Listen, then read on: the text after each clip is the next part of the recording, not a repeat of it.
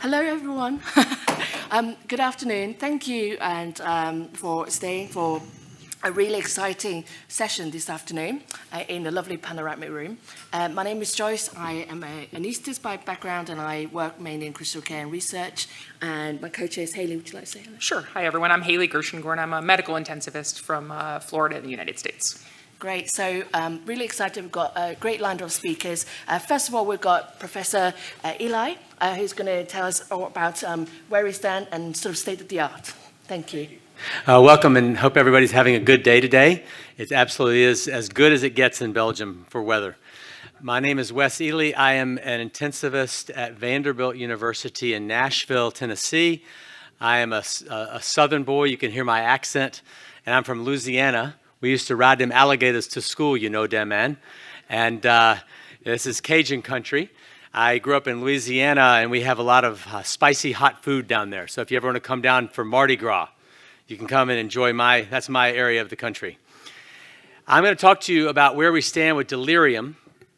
And I'm going to do it by way of asking you some questions to begin with. Delirium in the ICU has been proven over numerous studies extremely consistently to be a very robust predictor of four major things for our patients. One of them is length of stay. One of them is cost of care. One of them is death. And the fourth one is acquired brain dysfunction or dementia.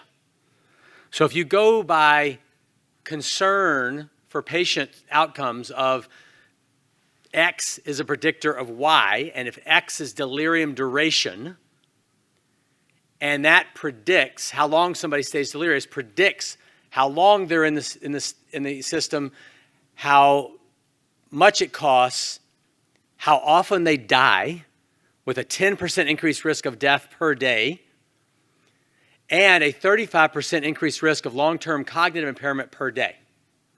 Those are some numbers for you to take home. So let me ask you a question. Where do we stand with delirium?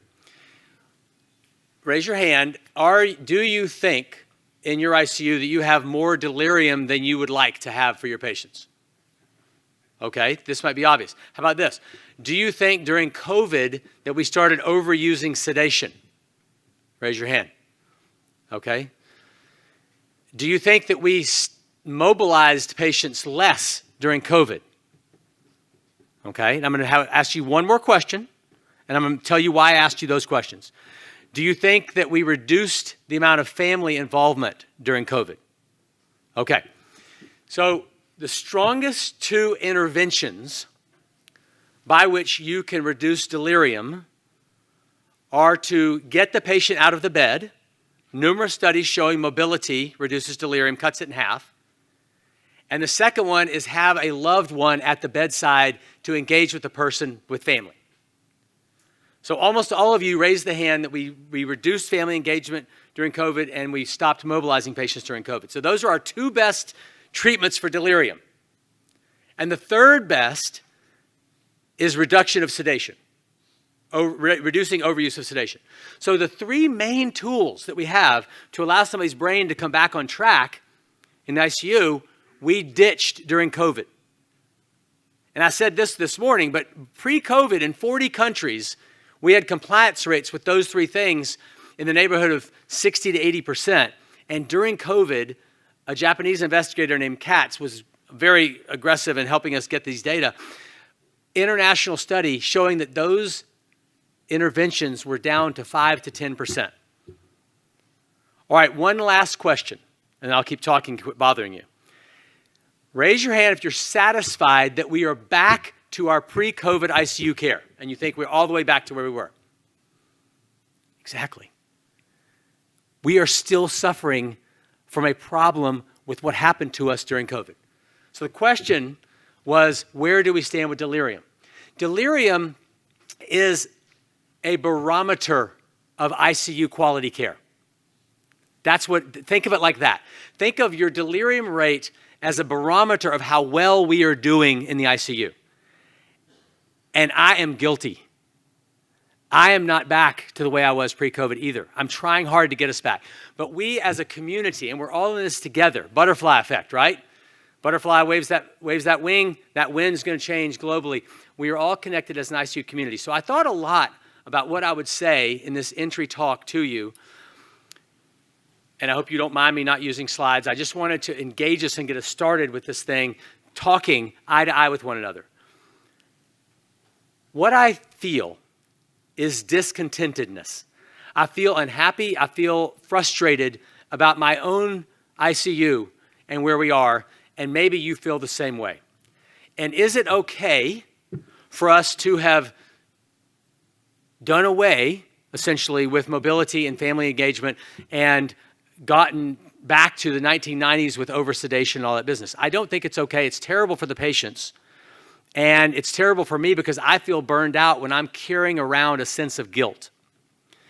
And for many years, as an intensivist, prior to getting gray like this, I was really feeling guilty about the way I was as a physician. I thought, you know, there's something wrong with what I'm doing at the bedside with my patients. I'm not treating them as a whole person. I'm being driven by the data and the monitors and the technology. And why I got into this was so that I could love people and hold their hand and look in their eyes and see them as an entire person. Robert Frost said, if I get this right, when was it ever less than a treason to go with the drift of things, to give way to grace and reason? What he was saying was, let's not just give in to the tides of change if we don't think that they're correct. And so in critical care, what I think the challenge we have before us is this. We have the data.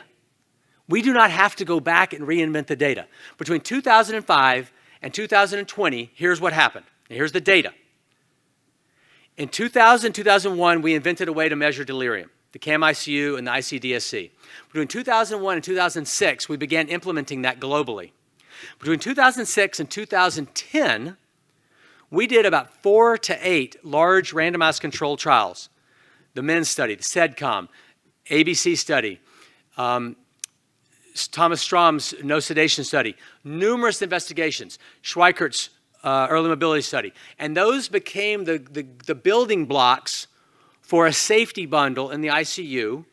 And I said earlier today, I was opposed to this idea at first because I had an ego and I thought, you know what? I'm a great doctor and I know what the hell I'm doing, and don't tell me a menu of how to do it in the ICU. But after I got over myself, I realized I'm not at the bedside enough. The clinicians keep changing. Everybody has their own idea about how to do something, and no company would ever allow such destandardization of care. Any major company is going to standardize the way that they build their cars or build their computers, and a person is way more valuable than a car or a computer, so why am I not going to ensure that they get the safest, most effective care? And what we showed over that 5 to 6 year period was that we could reduce death by 15% absolute, we could reduce length of stay, we could improve consciousness and reduce delirium, we could also improve engagement with nurses, and that helps nurses to get less burned out. And then me as a physician, I'm carrying less guilt because I know we're providing better care, so I have a longer career myself, and I go home at night less angry with my family, shedding all this stuff to them, bringing my frustrations in the house. Then in 2013, we showed in the New England Journal in the brain ICU study that delirium was a strong predictor of dementia. And then something very interesting happened. And this is the end of the data delivery for you, and I'll bring it to a close. Early, and we'll have some time for questions. So we started going around to international medical centers and implementing this on a large scale and measuring what we found. And what we found in 30,000 patients was there was a dose response. I didn't talk about this morning. A dose response on graphs. So we published this in Critical Care Medicine. Brenda Punn's the first author, if you want to find it. Pun B, and I'm the senior author, Ely, E.W. It's the ICU Liberation Study. And on multiple graphs, we have dose response and outcomes. And what we showed was that the higher percentage of implementation of waking people up, getting them out of bed, measuring for delirium. And by the way, what do you do when you measure for delirium? At the bedside, my nurses say, our nurses say, Dr. Ely, Dr. Wes, The patient's delirious this morning, they're CAM positive. We ran the Dr. Dre, and here's what we need to do. What do they mean? Dr. Dre is this famous rapper in the US, and the nurses invented this acronym, Dr. Dre. Diseases, drug removal, environment. So our clinicians actually use this at the bedside. Diseases, drug removal, environment. Dr. Dre, this rapper that everybody loves. He sang at the Super Bowl last year, if you saw that showing. And so they say, Dr. Ely, this patient's delirious today. They weren't delirious yesterday. And so we ran the Dr. Dre, and we got a higher white count today, and their x-ray has infiltrates on it. We think they're getting septic. Or their sepsis is controlled, but they're on 2 deliriogenic drugs, Benadryl and a benzo, or pick your deliriogenic drug. Or the diseases seem controlled. We already gotten rid of we went with our PharmD and we got rid of the deliriogenic drugs, but their environment is the problem. They haven't gotten out of bed. The lights have been off all day yesterday. They've lost their sleep-wake cycle. Or their vision and hearing are impaired and they don't have their glasses or their hearing aids. And we're going to get the family there at the bedside today. So that's how we run delirium at the bedside in terms of management. And when you have a dose delivery that's higher, so you go from 0% compliance to 20% to 40% to 80% compliance, very consistently across numerous studies, higher compliance, less death, shorter length of stay, less ICU bounce backs, less nursing home transfers, and less delirium and coma. So this was really cool. I never thought we'd see this. For 10 years of measuring delirium, we had a rock solid, steady 70% delirium in mechanically ventilated patients. Every time we measured this in ventilated patients, delirium rates were at 70%. And I really was beginning to think we'd never make a dent in it. Then the ICU Liberation Program came on board, SECM endorsed it, we ran these studies, and we did 4 multi-center RCTs between 2016 and 2019, right before COVID. And guess what happened? All 4 of those studies showed delirium rates on ventilated patients of 40 to 45%. It was the first time in almost 20 years that we had consistently seen delirium rates almost cut in half because people were doing these proven steps and it worked. So let me review. We went through and did individual RCTs, then we put them together as a bundle, and then the RCTs that were done afterwards that measured delirium saw the reduction. That's all still there. Then COVID hit, and it all went to hell in a handbasket, and now we are where we are. So what are you going to do about it? And what am I going to do about it? We've got to build the culture back that helps us to unlearn.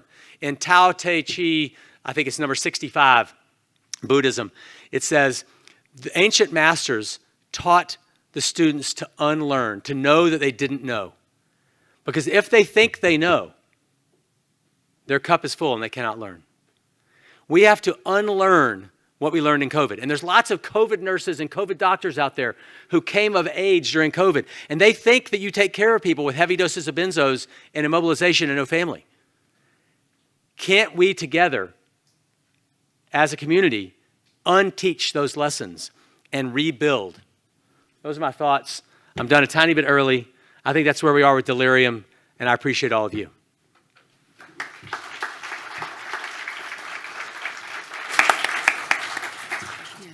That's a really good talk, and I think set the scene of our session really well. So thank you very much. Can I invite any comments or questions? For our session, we've got don't be bashful. We've got a roaming mic, so if you do put your hand up, then you have to just wait for the mic to come to you. What's on your mind? How do you disagree with what I said? Please. Let's be a community that shares. I'm going to take Dr. Dre back to my intensive care unit. Just wait 1 second. It's just coming. Yeah, Dr. Dre is really good. It's sticky. People remember it. It's easy. Yes, sir. Thank you. Stephen Smith, Portland, Oregon. So I don't disagree with anything you said in terms of what we should be doing. I wonder if we can be certain that the sedation is causing the delirium, or it's just leading us to see that the patients are sedated and therefore we're scoring them as delirious when they're sedated. I don't argue with the point that we should not use sedation. I like your question. So your question is it truly delirium or is it sedation that's creating their brain not to work? So this is a semantics thing, but I'm really glad you asked the question. What we do at the bedside is first, sir, to measure, does the brain have the capacity for attention right now? Does it have the capacity to organize thought? Because those are the two cardinal features of delirium. You're delirious if you're inattentive or have disorganized thinking. So you can say to me, well, sedation decreases your capacity for attention and it removes your ability to organize your thinking. And so what I'm going to say to you is, yes, I go to the bedside and we have a tool. And we say, Miss Smith, squeeze my hand whenever I say the letter A. S, A, V, E, A, H, A, R, A. So she lost her ability to pay attention. She was paying attention for 5 seconds, then she quit, right? So I'm measuring, is she paying attention? Can she organize her thinking? Miss Smith, hold up this many fingers. Okay, do the same thing with the other hand.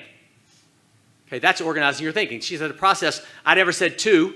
I didn't repeat the command. She processed all of that. So that's all part of the CAM ICU.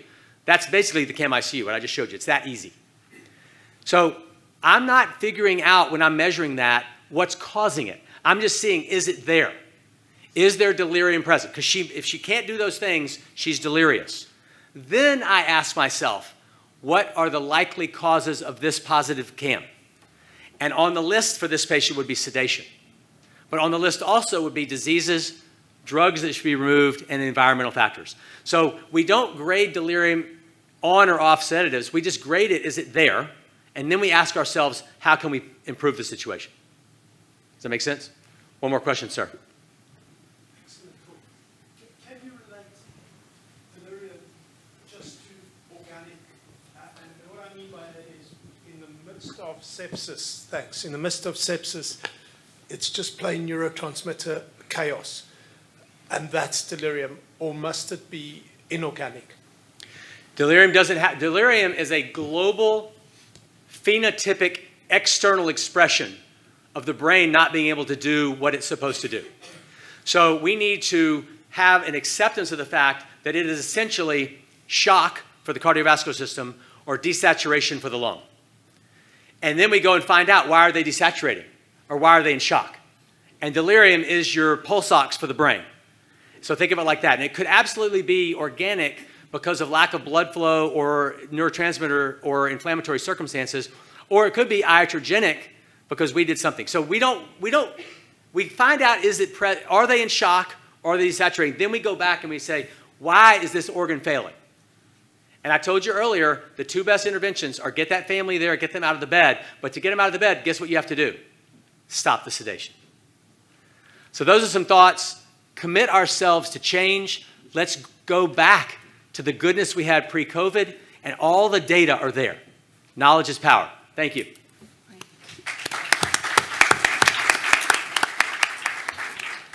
Thank you very much, Dr. Ely. We now have the pleasure of our next speaker, Frank van Haren, who will be talking to us about how sleep disturbances and delirium are related.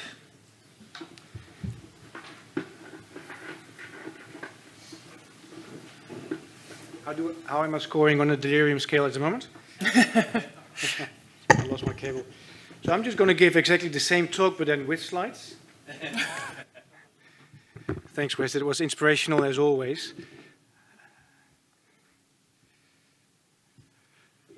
But I'm going to combine it with talking about sleep, and that's a pretty tough task just after lunch to try and keep you awake and try and get your non-fluctuating levels of attention. So I have no relevant disclosures for this talk, and I think it is important that we know what we're talking about when we talk about delirium. A lot of it has already been said by Wes, so there will be some repetition, but the definition is pretty clear. This is the DSM-4, in fact the DSM-5 definition. It has to be an acute organic brain dysfunction. There are disturbances of attention and cognition. It's fluctuating, that's very important. And it's there because of an underlying medical condition. And as Wes said, and he invented the CAM ICU, we have these two tools since 20 years now, CAM ICU and the ICDSC. I just find chem-ICU better because it's easier to say for me with my Dutch background living in Australia. I always struggle to say IC. I never know whether it's IDC or ICD. Anyway, they're both pretty good, but you need to be aware of some of the differences between the two scales, especially in sedated patients, and you touched on that. And we did a small study in that. We compared the two scoring systems in sedated patients and in non-sedated patients, and we found that when patients are more deeply sedated, the chem-ICU is more likely to say that the patient is delirious than the other tool. But when the patients are awake, it's the other way around. It's about a factor 2. So you need to know these sort of baseline characteristics of the tools you use. It doesn't mean that one tool is better than the other, but there is an impact of sedation, as was already explained. Now, there are different types of delirium. That's also important to recognize. There's hyperactive, hypoactive, and mixed.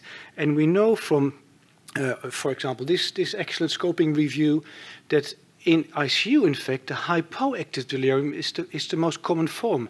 It's also the most difficult one to diagnose. It's much easier when your patient is agitated and pulling out the tube and lines, but the hypoactive is more difficult to diagnose. As doctors, we are more likely to do something when patients are agitated, because then they're clearly dangerous to themselves and to other people. So in this study, it was clear that we're more likely to give something, some drug, to treat that agitation and that hyperactive delirium.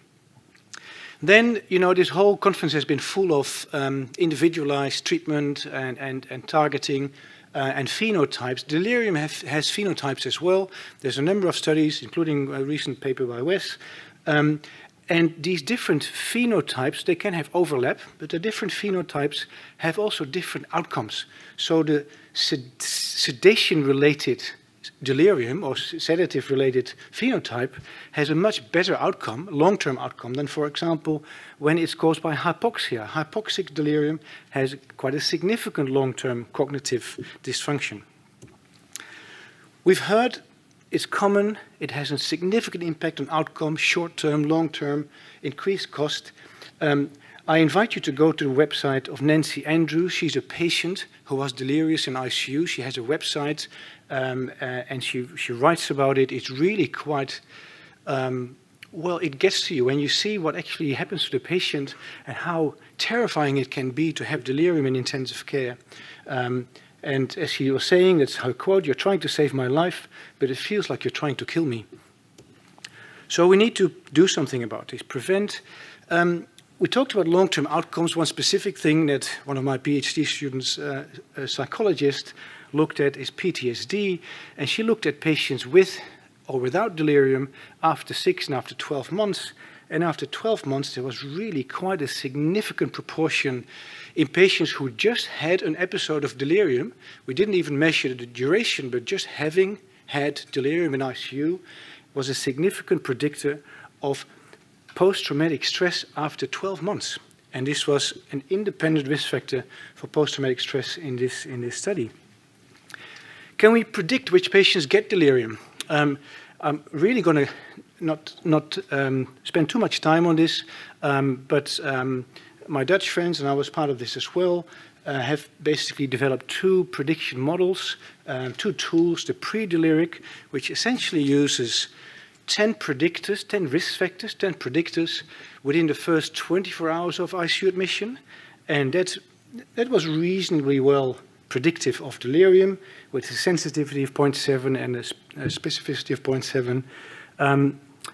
And then we looked at predictors at ICU admission, because otherwise you need to wait for 24 hours.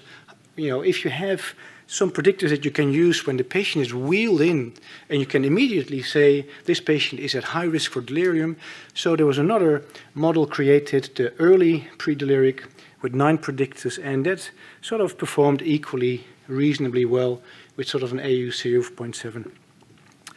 So there are risk factors, and I meant to mainly talk about sleep, but as Wes said, sedation is the main risk factor, especially benzodiazepines. You really want to try and make your ICU as benzodiazepine-free as possible. That's my view, and I think it's based on the best available evidence. Sleep in hospitals is terrible. This was a study we did when I worked in Canberra, my previous hospital, and we found that almost half the patients, this is not in ICU, just in hospital, almost half the patients tell us that they have poor to very poor sleep quality.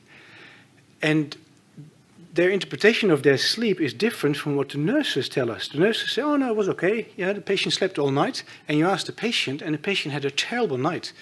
This also comes back in some of the questionnaires that we use to measure sleep. There are nursing questionnaires and patient questionnaires. And, you know, I think from our work and others, nurses generally overestimate the sleep duration and the sleep quality of patients.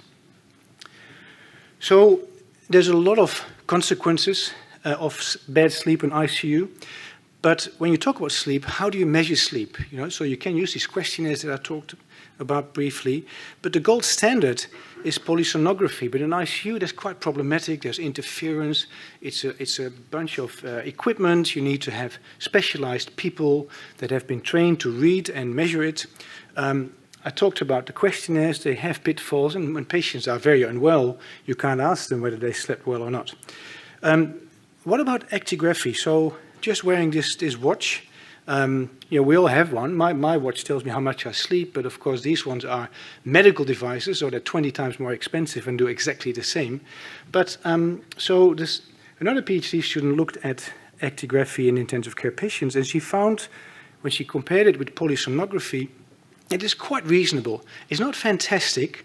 It underestimates sleep and it overestimates wakefulness. But when you just look at patients who are a bit more conscious, then it performs much better. Yeah, that's that. So we need to measure sleep. We need to be mindful of sleep. When you want to implement sleep bundles, sleep and delirium have a bidirectional relationship. You know, when patients don't sleep, they're more likely to become delirious. When they're delirious and lose their day-night pattern, they're more likely to not sleep. So one thing is, can't we just give melatonin, right? I mean, we use it for jet lag, and some people may use it for sleep. And there is actually not an unreasonable sort of biological plausibility, because in critically unwell patients, we know that melatonin regulation is abnormal. In fact, there's a lower level of melatonin after a while of critical illness, and then they get into the cycle of not sleeping and getting delirious. In non-ICU patients, this has been tested. In elderly patients in hospital, 3 milligrams versus placebo, where they looked at sleep and delirium, and this was not effective. In hospitalized non-ICU patients in this study, there was no reduction in delirium, and sleep fragmentation was still bad. So we looked at this in ICU patients, and this was led by Brett Wybrow from Western Australia. And so we randomized 850 patients into melatonin 4 milligrams every evening for up to 14 days versus placebo. Study went well. I won't give you all the details, but essentially it didn't work. There was no reduction in delirium. That's what this graph shows. There was no reduction in mortality. That was also not a plausible endpoint, but we measured it anyway. But patients also didn't sleep more or better. We had some subgroup analysis where we measured sleep with polysomnography and other methods. So melatonin giving to ICU patients routinely didn't help. It didn't reduce delirium. It didn't improve sleep. It had essentially no effect. Very disappointing. Well, to me anyway, because I'd much rather say, give melatonin because it's fantastic and everyone should have it, but that's not the case. So where do we go then? How can we improve sleep and delirium? And we've heard before that there are multiple components, and this has been really well studied in non-ICU patients. And this recently updated meta-analysis shows that when you put in a bundle, a multi-component bundle to prevent delirium in non-ICU patients, that's actually quite effective. It reduces the incidence of delirium. It reduces the duration of delirium in patients who still get it. It reduces hospital length of stay. What about in ICU? Well, again, Wes has shown this. We have the bundles. It's been published in the guideline. and very well validated and published by Wes. You know, the A to F, or the ABCDEF bundle, is essentially a proven way to improve sleep and delirium in these patients, in ICU patients. When you unpack that, there's a couple of components that are important that I want to highlight. One is noise. Noise is very disruptive, and we measured this in our intensive care, not my current one, but the previous one, and I was shocked when I saw the results. I'll show you. Just a normal ICU. These were the noise levels. I'll just draw a line. This is what the WHO tells us the noise level shouldn't exceed 30 decibels in a hospital. So the mean noise levels were twice that. The peak noise levels were 80 to 90. That's sort of airport level noise. It's heavy traffic. And then there's all these variability, which is probably even worse. When you have a constant loud noise, it's probably not as disruptive as when you have these huge, you know, variations in noise. So this is shocking. What can we do about that? Well, we published this a little while ago. There's behavior modification bundles where you can, you know, you can implement that. You can do all sorts of things in terms of what shoes people wear in ICU, the workflow, the volumes of your alarms. There's a whole bunch of things. This has to constantly be people have constantly to be reminded, because often people forget after a while, or, you know, a lot of bundles, when you implement them, have a certain duration that they work well, and then you have to keep reminding people. Simple things work. Earplugs work. This was a meta-analysis from Ed Litton in 2016 that shows that if you use earplugs to improve sleep, you also reduce delirium in ICU. And more recently, there's been a couple of studies that have confirmed that. So this was a small RCT, 84 patients. They used earplugs and eye masks and looked at sleep and delirium. First of all, the perceived noise was much lower by patients. Their sleep was much better. This was a questionnaire. And with the other CAM ICU, the ICDSE, there was significantly less delirium. So simple things like this can work. Another sort of before-after study where a bundle was implemented in a slightly larger patient group. And again, it's minimizing sounds at night, earplugs, eye masks, and during the day, get the daylight in, you know, get patients out of bed, promote physical activity, and it works. There was a significant reduction in delirium, the time to delirium, but also the incidence of delirium and the proportion of days that patients had delirium. Now, we've heard a lot about early mobilization, I think, during this conference, and we have to be a little bit careful. You know, the team study showed us that there is potential of harm when you do it too aggressively and too early. And certainly, in my unit, we used to do a lot of this, where patients are still intubated and already walk around.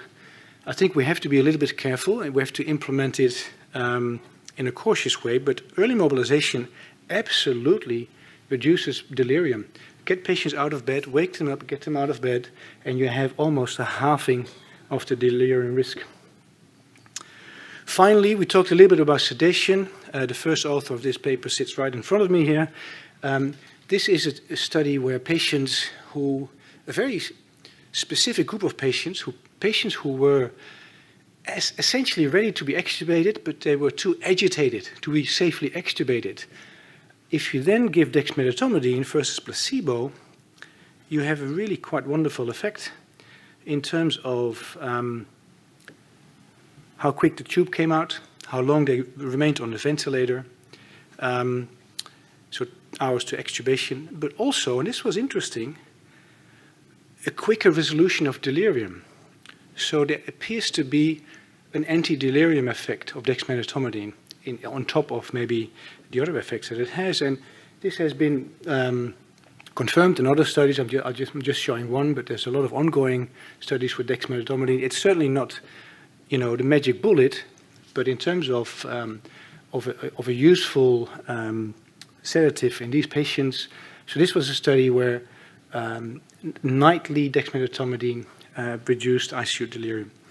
Anyway, this is just to this is a pretty useless slide, but just to get your attention back again. So to take home, delirium is significant. It's we have it very often, and it has a major impact on patient outcomes. Sleep and delirium are intertwined. They have a bidirectional relationship, so we need to target sleep as well. When you want to really measure sleep, you probably want to look at a little bit more than just questionnaires, and actigraphy seems to be a reasonable alternative. Melatonin, unfortunately, doesn't help in our patients in ICU. It doesn't prevent delirium, and it doesn't improve sleep. And I think prevention, and we've already heard that, prevention and treatment of delirium requires a multimodal approach, a bundle approach, and this does include implementing interventions to reduce noise and to optimize sleep. Thank you very much.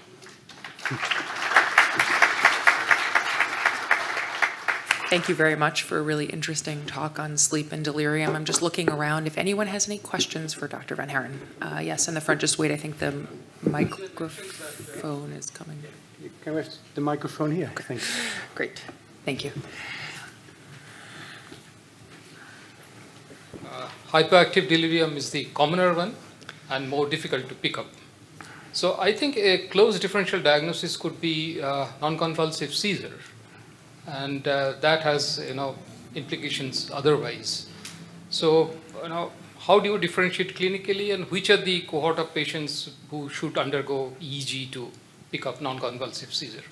Sure. Thank you for your question. I think patients who are more sleepy, more drowsy, and not easily arousable, I think the differential for those patients is quite wide. I mean, it includes non-convulsive status, perhaps, although I think that's quite uncommon and rare, but I think there's a whole other list of potential reasons that people can be, less easy to rouse, including metabolic and electrolyte abnormalities, sepsis, and of course brain pathologies. So I think it's just a proper clinical assessment and evaluation of the patient, and looking at risk factors for seizures, and then make a decision whether you need an EEG. But I would argue that most people probably wouldn't need an EEG in that situation. Yeah. Great. Thank you. Are there any other questions from the audience? Oh, wonderful. Can you wait for the microphone 1 second? I'm just a bit deaf, that's all. That's another important thing. Get your patients, get their glasses and their hearing aids back. Thank you. Can you hear me now? Yes, yes. Great. Thanks for the talk, first of all. My question was, what do you think of higher doses of melatonin? Yesterday there was a talk about giving a higher dose, 10 milligrams in patients. There's a paper by Gandolfini et al., 2020, so after the PADIS guideline 2018, which showed that a higher dose, up to 10 milligrams of melatonin, had improved sleep quality in patients. Yeah, yeah. No, that's an excellent question, and we just before this session we had a quick chat about this. It may be a dose effect. I mean, we used a dose that was based on previous studies, and also on measured melatonin levels. We measured melatonin levels, and they were absolutely quite good. When you gave 4 milligrams, there's a reasonable biological availability. But it's possible. It's possible that there's a dose-effect relationship. And certainly, I heard from one of our colleagues from Sydney that he, to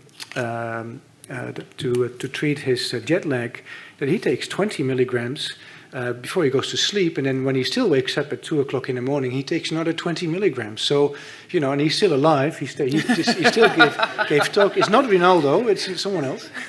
So there may be a dose-effect relationship. So all I can say from our work is that this dose had absolutely no effect. So there was not even a direction. There was basically no difference at all versus placebo. Yeah, thank you. Thank you very much.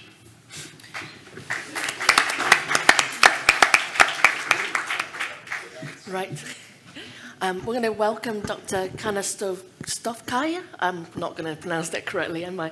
From Mayo Clinic. Thank you very much. Thank you. It's a privilege and an honor to be here today, and I thank Jean-Louis for courage to invite me here. It's a sign of changing times that in a session on delirium, we're going to be talking about a god. Not the first thought that everybody has when they think about delirium, perhaps, but if you think of what makes us human, some people think it's our cells that make us human, but we only have half of our cells only are human. The rest are bacterial cells. If you think of maybe it's our genes that make us human, well, for about 20,000 human genes, we have about 20 million bacterial genes. So we're essentially a walking ecosystem. So for the purpose of this talk, I'll refer to microbiome as bacteria, but it encompasses archaea, viruses, fungi, and all of their genomes. It's an entity that's very dynamic throughout the lifespan. It's influenced by a whole number of factors, and it increases in diversity until about the age of 12. It's somewhat stable in adulthood and then decreases with aging. Over 35 species of bacteria have been isolated. Most of them are anaerobes.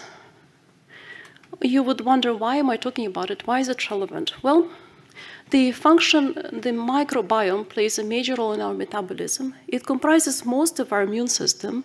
It provides us with vitamins, amino acids, and the bacteria ferment the fibers, producing short-chain fatty acids, which, from the brain-gut axis, have a lot of influence on the neuroendocrine cells and various cells in the brain. And in the experiments, infusion of short-chain fatty acids could restore the microglia. And short-chain fatty acids may have something to do with production of neurotransmitters. They have a lot of other functions. They have anti-oncogenic effects. They mediate satiety. They mediate multiple metabolic functions. They protect the gut barrier integrity. From the point of view of a microbiome, you want to have a diverse microbiome. Studies on centenarians and supercentenarians, people who live healthy into the age of over 100, revealed that they have one unique characteristic. They have very diverse gut biomes. What about most of our gut biomes? Well, the combination of processed food and daily, multiple times a day, washing our hands with those mystery solutions in the hospital, antibiotics, and all the other various exposures that we have likely do not put us in the same category as the centenarian population. And paucity of microbiome diversity has been linked to pretty much every chronic illness out there, including the brain-gut axis, which I will talk about more today. What is the brain-gut axis? It's basically the communication between what's in your gut, the bacteria that secretes various metabolites, chemical signals, immune signals, neural signals, and through the neural connections and the blood work, it goes to the brain and the signals go back and forth. So a disruption in the gut changes the secretions of short-chain fatty acids and their metabolites, and it directly affects the brain function. So lots of connections have been found between that and outcomes. What happens to the patients who land in the ICU? Within the first 6 hours, most of the gut diversity that they have is lost. A big factor in that is the cytokines from the inflammation that change the tight junction proteins in the gut, leading to gut hyperpermeability, translocation of the bacteria, immune system deranged activation, inflammation, apoptosis of epithelial cells, and the shift in microbiome towards what's known as pathobiome. On top of that, pretty much everything we do is being linked to impairment in microbiome of our tube feed, some of the ingredients, the antibiotics in particular, the PPIs, the opiates, everything we give has been linked in separate studies to decrease in biome diversity and growth in pathobiome. So why is it relevant in this context? Well, patients who survive critical illness frequently suffer with mental health problems and cognitive impairments. In non-ICU literature, I couldn't find anything with mental health and biome in the ICU. Problems with having infection, use of antibiotics, stress usually causes dysbiosis, which has been linked to pathogenesis of depression. And change in your diet and or fecal transplant has been shown to be associated with resolution of depression. There's a lot of connections that are just beginning to be uncovered between the gut and the brain. And those connections leading to shift in the theory of how mental health is viewed by psychology providers. Previously, the combination of stress and genetic susceptibility was thought to be the driver behind the various psychopathology we observe, and usually you get psychotherapy or medication as a treatment option. Right now, it's the combination of you're looking at the diet, you're looking at antibiotic use, the lifestyle factors. All of these are known to play a major role in the pathogenesis of mental health problems that we observe, and treatment could include psychobiotics or prebiotics or fecal transplant or healthy diet. So in general, it's been beginning to get recognized that the combination of the Western-style diet with the processed saturated fats and simple carbs usually leads to dysbiosis, which then causes leaky gut, bacterial translocation, and immune system activation, and through that it causes neuroinflammation and various mental health problems. So in terms of cognition, the state of dysbiosis has been linked with neuroinflammation and neurodegeneration, for example, in pathogenesis of Alzheimer's disease and Parkinson's. There's also a concept of inflammaging, which is poor microbiome being associated with various inflammatory biomarkers and enhanced aging and worse outcomes. There's also been connection to autism, schizophrenia, and in terms of general cognitive function, a study on fairly young people, mean age of 50, in a part of a cardia study, looking at their performance on MoCA and digital symbol substitution tests, did reveal that there was a connection between diversity of their biome and performance on those measures. In neurocritical care, the brain injury leading to problems with blood-brain barrier permeability and harmful cytokines does affect the biome, which in turn makes the brain injury worse. So this connection has been recognized. But what about delirium? The activation of toll-like receptor 4 is been shown to cause inflammation in the brain, which has been linked to septic encephalopathy.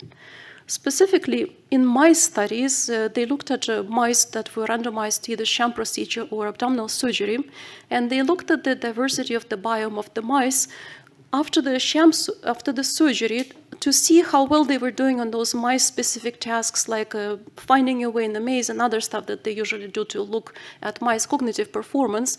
And they noticed that mice who had trouble with those tasks had a deranged microbiome. Specifically for the mice, bacteroidales percentage was low, and that's the healthy biome for them. And then they took the stool from the mice with poor cognitive tasks, and the mice that didn't have poor cognitive performance, they transplanted it to normal mice, and basically the mice that did not have poor cognitive performance,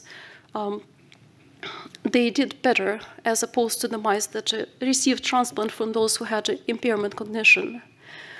In humans, literature is emerging a lot from surgical field for connection between the biome and delirium. For example, in patients with Alzheimer's, they measured various cognitive scores, whether the patients had normal cognition or cognitive decline or amnestic mild impairment, and they measured microbiome and LPS and tight junction proteins on post-surgical days in people who were having orthopedic surgery. They did notice that there was a significant difference between the biome findings in patients with various cognition levels. So the idea was that perhaps surgery does exacerbate whatever pre-existing conditions people have with regards to their microbiome imbalance. More relevant probably is the study for postoperative delirium, where they looked at the oncologic patients who had a mechanical bowel prep, and they randomized whether patients would have a bowel prep or not. And patients who had a bowel prep had a significant decrease in biome diversity and significantly higher levels of delirium, odds ratio 4.8. So another study in patients with gastric cancer who were looked at with regards to their biome. They compared patients who did not have delirium, and patients with delirium had high levels of various bacteria that are usually not associated with healthy biome, like proteobacteria, Shigella, Klebsiella, the levels are very high. And the patients without delirium had different bacteria. So the authors concluded that perhaps high levels of Shigella would be predictive of having delirium. But the problem is everybody finds different findings. Another study of delirium in patients after cardiac surgery revealed that the people who had delirium had higher Staphylococcus and Pseudomonas counts, so they thought perhaps those would be predictive of subsequent delirium. Changes actually persisted for a week later, and recently another study was just published where people had knee replacement procedure and or laminectomy or hip replacement. And they also looked at people who had delirium and who didn't. And people with delirium had specific levels of bacteria that were elevated, and they found a significant association between Peribacteroides. So the authors thought perhaps Peribacteroides abundance could be predictive of delirium. A study that I couldn't find actually being published, but it was in Physicians Weekly, reported on 133 patients who they specifically looked to see what would be predictive of their delirium, and they excluded a whole lot of patients, such as those with antibiotic use, recent probiotics, artificial nutrition, etc. And they looked at delirium and they analyzed stool samples. So they found that in the participants who had delirium, the alpha diversity, Shannon diversity, which is how diverse your biome is, was significantly reduced. And greater diversity portended lower risk for delirium. And they found that Enterobacter was associated with the pro-inflammatory states and with delirium. So the conclusion was that, yes, the gut composition is a relevant factor. What do you do with that? Right now, nothing. Everybody is pretty much scared to do anything in the ICU setting other than try a few probiotic supplements that have very mixed results. And the results are as heterogeneous as supplements themselves. There were a couple of brave souls who did a fecal transplant to 90-year-old women with refractory colitis and delirium. And in both cases, people actually did well and they improved cognitively, but because of bacterial translocation, right now it's very troublesome to do this type of work. So in another trial, they looked at patients who had dementia, they were not ICU patients, and severe CDI, and they did fecal transplant in 10 of them, and they compared the microbiome, and naturally people who had fecal transplantation had much better biome, and they had higher levels of the beneficial bacteria such as Proteobacteria and Bacteroides. So the bottom line, a lot of unknown in this field, and just keep in mind that diversity of microbiome is associated with health and longevity, and in critical illness, dysbiosis is very common. It may be an unrecognized factor for the high rates of psychiatric morbidity that we see in the survivors of critical illness.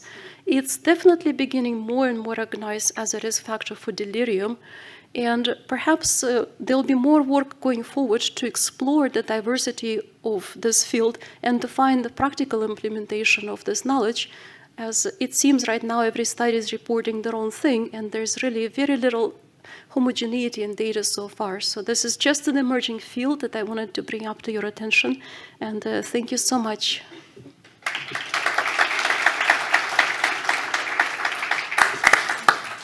Great. If just a question in the front, if I just ask you to stand up so she can see you, please. While we're waiting for the microphone, just over there, please. Sorry, over there in the front. In the front. Yeah, keep going. So I often think that the gut is probably the most recognized organ in a critical care patient, other than what nutrition we're going to get them and whether their bowel has moved. So it's fascinating. But anyway, question.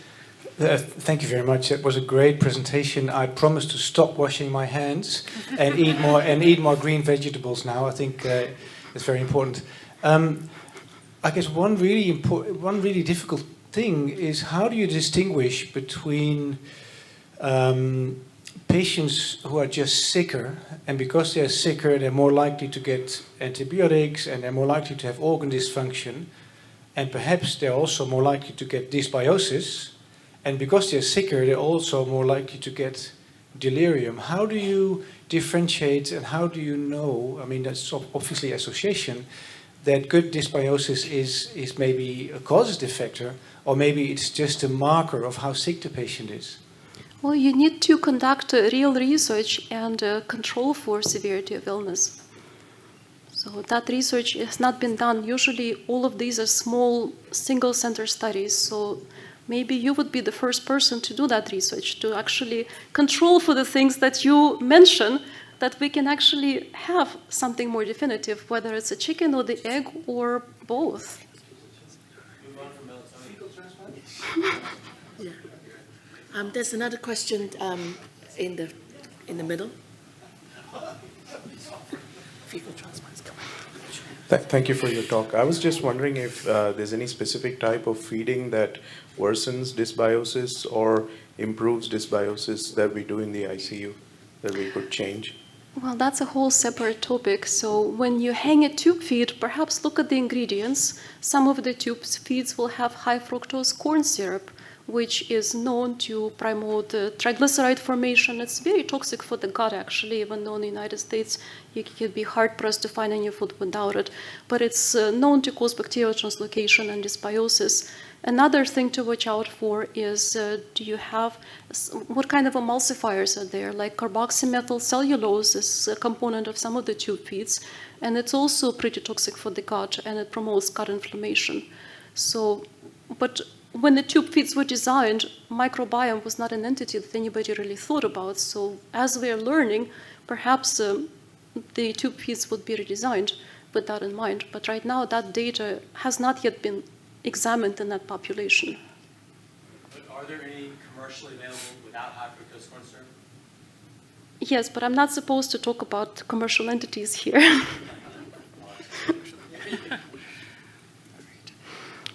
I will Bone broth. Bone broth. Wow. Bone broth. Yeah, good to know. Thank you very much. Thank you. Thank you. Smears. Okay. So I now get the distinct pleasure of introducing my co-moderator. Joyce Yeung will be our next speaker, and she's going to talk with us about how anesthetic technique can influence delirium. I get to switch platforms. So yes, thank you very much. And I really like the fact that anesthesia was mentioned as a modifiable risk factor for delirium. So let's see how I get through this. So I don't have any real conflict of interest. I did receive a fellowship funding from NIHR to do a feasibility study looking at delirium and the impact of anesthetic technique, and I'm under the co-investigator of RAGA, which I will briefly mention. Lovely setting a scene, talk about delirium, and I think obviously in critical care this is a real problem, and I would argue that in the post-surgical patients this is equally important. All the bad things that you see in delirious ITU patient basically happen in a surgical patient, and I think as critical care physician we sometimes see the end result of this delirious patient who have what looks like acute brain failure as part and parcel of their acute illness, and they'll end up in intensive care. So I think it is important to have a look to see whether there is anything within anesthesia that we can do to minimize the risk and harm to patients. It's a really big topic, so I tried to pick things that is interesting to me, hopefully interesting to you. And I'm going to start by looking at the impact of surgery and how that predisposes people to have higher risk of delirium. And then I'm also going to look at whether anesthesia make it better or worse. You can probably guess. So it's really a perfect storm. The surgical stress response, or your stress response of your body, respond to the extent of your surgery. So the more severe surgery you can get, the more your body is going to respond. And in actual fact, the current theory is that it's your body's attempt to maintain hemostasis and maintain the status quo that sometimes mean that you have a dysregulation of pro-inflammatory, anti-inflammatory markers that leads to sort of acute brain failure. But in surgery, and in those patients who are older, who may already have pre-existing cognitive dysfunction, and those people who may have undiagnosed dementia, coming in for emergency surgery, and following possibly trauma, these are the patients who are most likely to suffer from delirium. So yeah, so inflammatory response, so this is going back to medical school, lots of things going on here, but mainly we want to have a look at how the systemic and pro-inflammatory markers are sort of provoked during the stress response. So obviously, if the patient coming in for cancer surgery, they would probably not have very good nutrition anyway, and they may already have an infection. They've got emergency surgery, and the cytokines lead to a sort of sepsis SIRS response. And then obviously, inflammatory markers such as IL-6 has got a good link to delirium. And lo and behold, anesthesia, if you give someone some volatile anesthesia, certainly in the cellular level or in the lab, we do know that volatile anesthesia suppresses natural killer cells activity and also make your neutrophils less functional. So you can already start to see if you've got a good mix of the inflammatory response to surgery and you mix in anesthesia drugs, what might happen. Moving on to sort of neuroendocrine, lots of things happen in surgery. You can see that your sympathetic nervous system get ticked off, and obviously your pituitary, your hypothalamus all start to come on board, and this is made worse by anxiety, fasting again, if you're older, if you're more frail. And obviously in the catabolic syndrome or the state of post-surgery as well. And what happens as a result is that you can, if you do measure cortisol of patient post-surgery, you see that surgery disrupts your circadian system, disrupt your HPA axis. Cortisol would rise within hours to different levels, and it maintain elevated in 7 days. And what we find that if your cortisol level is raised and maintain elevated, you're at much higher risk of developing post-operative delirium compared to those who cortisol don't rise that high and sort of gently leveled out, you're at low risk. And then again, all the things that you see in a surgical patient, it is going to happen. And lo and behold, if you give someone a volatile anesthesia, you have more, the cortisol level rises higher than if you give someone propofol anesthesia, like an intravenous anesthesia. So again, we know that the way we give a general anesthesia will have an impact on the risk factors that patients have in developing postoperative delirium. Right, so I think, hopefully, you can see how anesthesia potentially worsens the impact of surgery. All these things happen when you come into hospital, you don't have enough sleep. Obviously, in a hospital environment, you've already been fasted, you're probably dehydrated, electrolyte disturbances, you're in pain, you may be fighting with an infection, you may be needing more oxygen if you've got a chest infection. And then the anesthesia with all the drugs that we give in order to get someone nicely off to sleep, what we currently do is create an imbalance on neurotransmitter release, such as GABA, anticholinergic, antihistamines. Everything that we know is bad for a patient. In the critical care environment, we essentially would probably give that as part of a good general anesthetic. So what can we do? It's interesting. There's been quite a bit of work. I think we are quite behind in terms of compared to other areas of research, for example, ITU delirium. This is our friendly mice again. Unfortunately, we're exposing them to anesthesia. So the diagram on your right is 3 hours of anesthesia exposing to sevoflurane, which we believe is probably one of the more gentle volatile anesthesia. But as you can see, control, this is your blood-brain barrier, very tight junctions, no leakies, no holes. On the right-hand side, after 3 hours of volatile anesthesia, you can see these tight junctions are starting to come apart, and you get little holes in your blood-brain barrier. Probably means that you're more susceptible to pro-inflammatory cytokines, inflammatory markers, which might affect your brain and how it functions. So you can see almost immediate changes in your brain vascular endothelial cells. And yet again, our friend volatile anesthesia is the culprit here, which brings upon the hypothesis that perhaps if we avoid giving patients volatile anesthesia, perhaps we can reduce the risk of postoperative delirium. So let's test that out. So this is a systematic review in Cochrane by my friend up in Sheffield. And this is actually not the graph or not the forest plot for delirium, because they did not find a difference between those patients who are given volatile anesthesia to those given TEVA anesthetic with total intravenous anesthesia. So just a propofol propofol-based anesthesia. What they did find a difference, which is the forest plot I'm showing you here with the diamond favoring TEVA anesthesia, is cognitive dysfunction. But it's low certainty evidence. There is high risk of bias, heterogeneity, all the usual caveat of comparative studies, and it is also a secondary outcome as well, so not quite as high power to detect a difference, but perhaps a signal that TEVA anesthesia is better for your brain if you come into for surgery. Well, there is some good news. I think the way we give anesthesia may have an impact on postoperative delirium. This is probably one of the very first studies and convincing study, which tells us that it may be by improving the way, targeting the way we give general anesthesia, we may be able to reduce some of the immunomodulating effects. So not sure whether anyone recognized that graph, but it's from the postoperative delirium sub-study of the BALANCE trial. So this is a trial that compare targeted BIS monitoring in patients, so light versus low BIS monitoring. And this is the incidence of delirium in the two groups. As you can see there, by having patients lightly sedated compared deeply sedated, they have a lower risk of developing delirium. It's worth knowing that BALANCE trial is a volatile-based study, so they did not have TEVA patients in this group.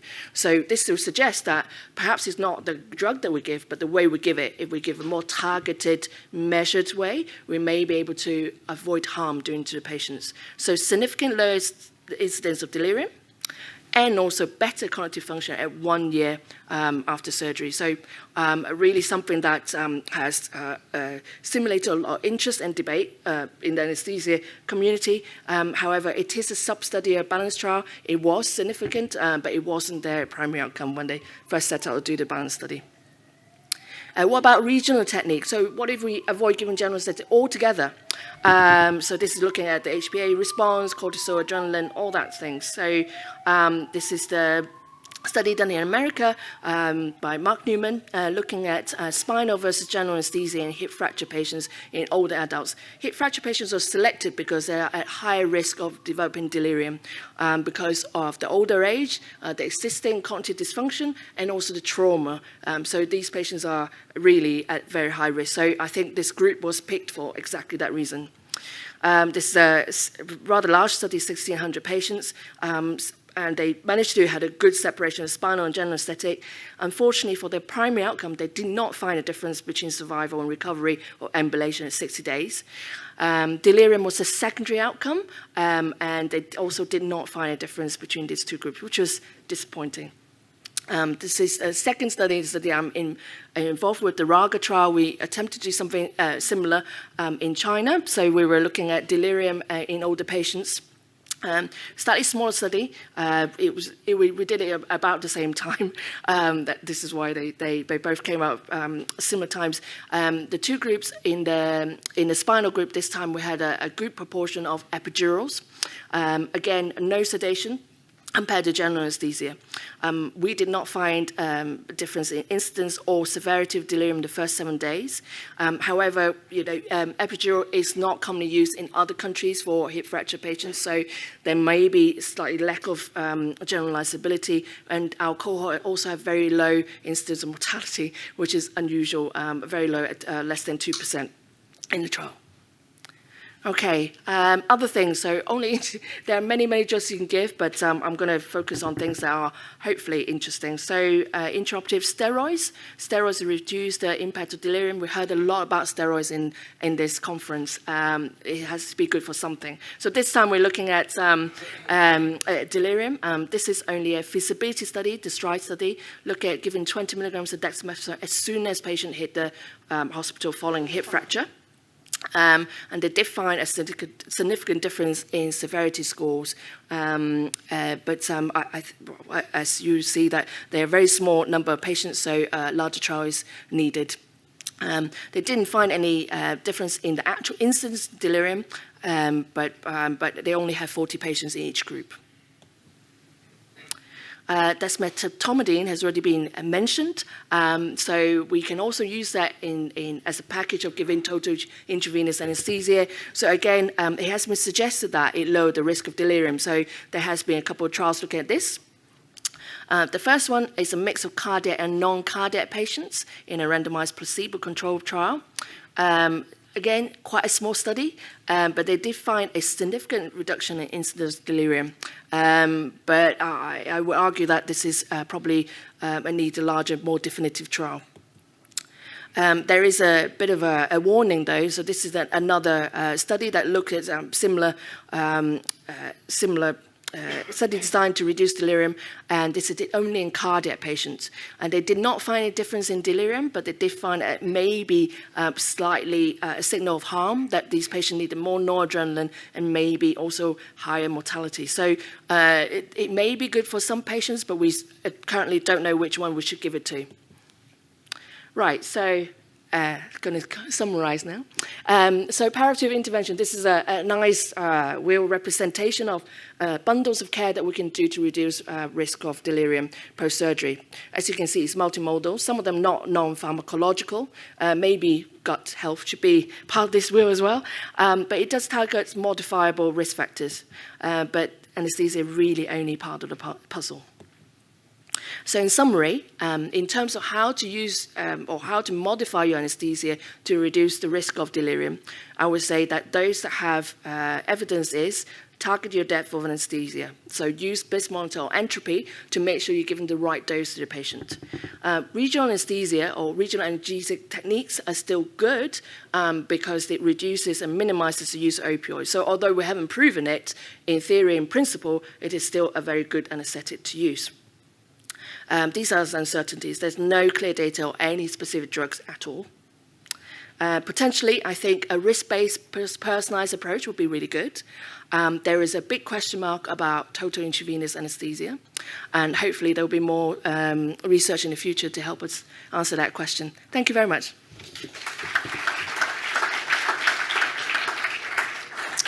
Thank you so much, Dr. Yeung. Are there any questions from the audience? If you have a question, please do stand up. I know it's hard to see in this room. In the meantime, I'll take, I guess, the prerogative to ask you a question. So I am, the disclosure is I am not an anesthetist, so this is all news to me. But I do hear of some randomized control trials underway, at least in the States, and I think they've been completed here in Europe, of the use of volatile anesthetics in the ICU setting.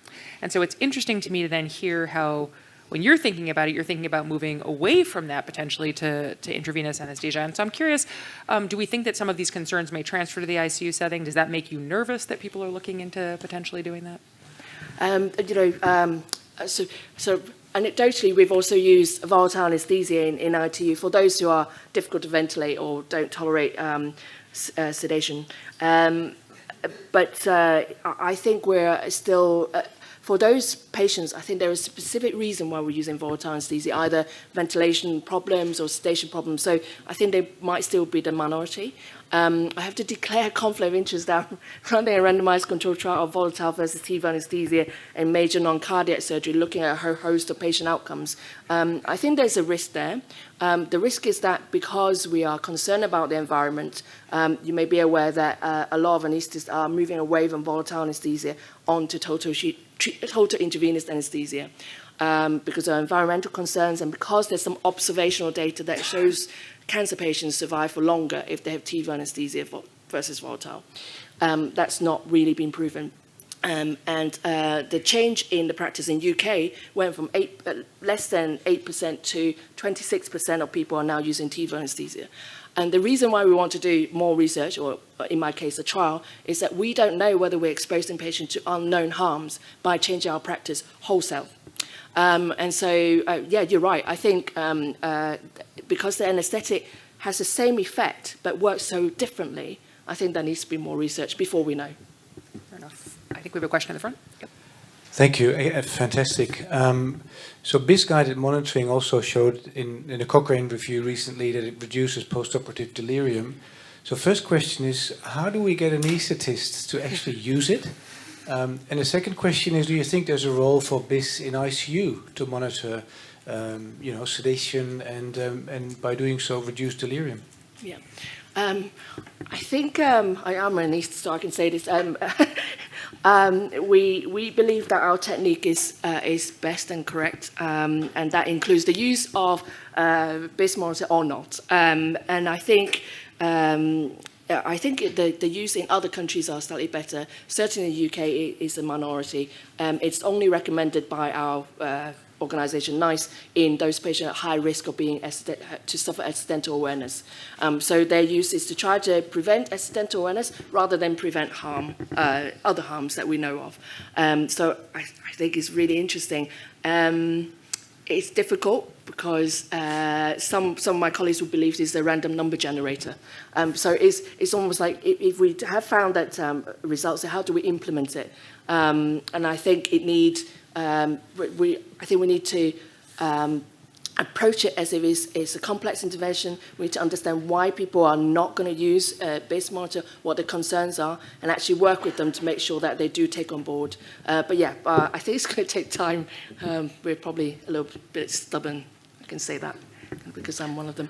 There's another question there at the back there. I don't know whether you can see.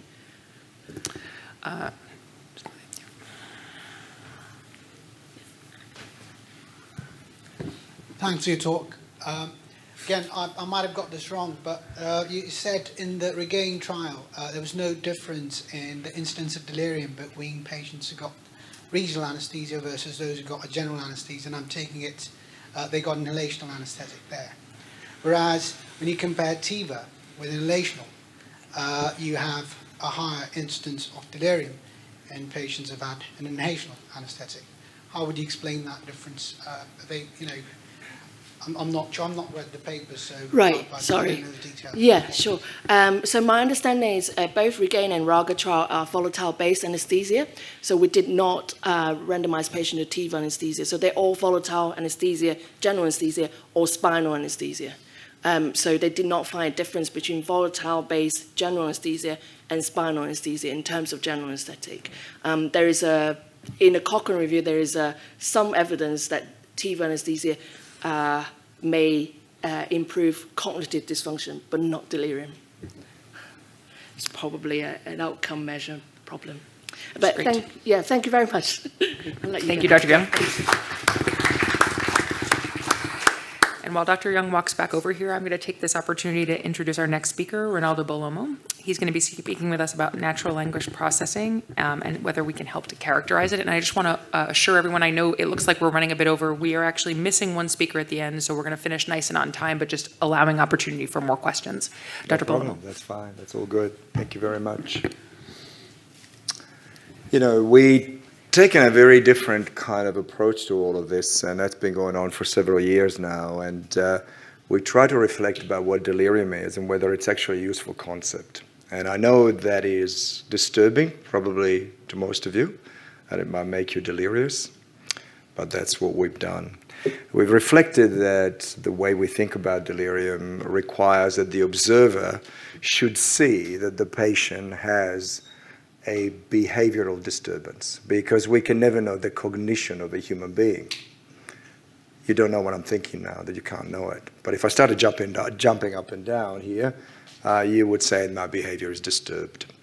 And in the intensive care, you can identify there's disturbed behavior because it's either visible, the patient is ripping the central line and extubating and punching the doctor or the nurse, or because you've elicited some abnormal behavior, like you've asked them to do something and you've asked them to say something and it's abnormal what they say. So it can be physical or verbal, and we can only recognize it by observation. There's no gold standard for delirium. And unlike all the physical things that we see in intensive care, but very much like all the psychiatric things that psychiatrists deal with, the diagnosis of delirium appears to be a property of the patient, but also property of the observer. So how do observers diagnose delirium? Well, they do it by doing a blood test? No. They do an EEG? No. They do a CT scan? No. They do an MRI? No, they don't. They don't. They interact with the patient, they look at the patient, and then they report what they see. And the only way that we report that is by words. There are no numbers around the diagnosis of delirium. There is no deliriumin level. They can be measured. There are only words that describe it. And so the words describe all of this and provide a unique opportunity to try and understand disturbed behavior. In order to do that, you first need to develop a lexicon of what doctors and nurses might use to identify patients that they think have got disturbed behavior. And you can give them a group of words, some of them to try to confuse them and trick them, and some words that you think are probably real, and then you see how many times on the Likert scale they think it's likely, very likely, this word would describe delirium. You can select words that score 4 or above, and you can use them then to study what people say in their notes when they describe what's going on in patients and how they describe abnormal behavior. You can do that now with IT, right? You can actually read lots of words very, very quickly with computers. You can get the computer to go into all the EMR notes by the doctors, the physiotherapists, and the nurses, and then you get the computer to run during the night while you're having a good sleep, and when you wake up in the morning, you have an answer. And you can use these words to identify people that have a condition that we've decided to call natural language processing, NLP, diagnosed behavioral disturbance. We don't want to call it delirium. We don't know what it is. It's a thing. It's what nurses, doctors, and physiotherapists say about the patient.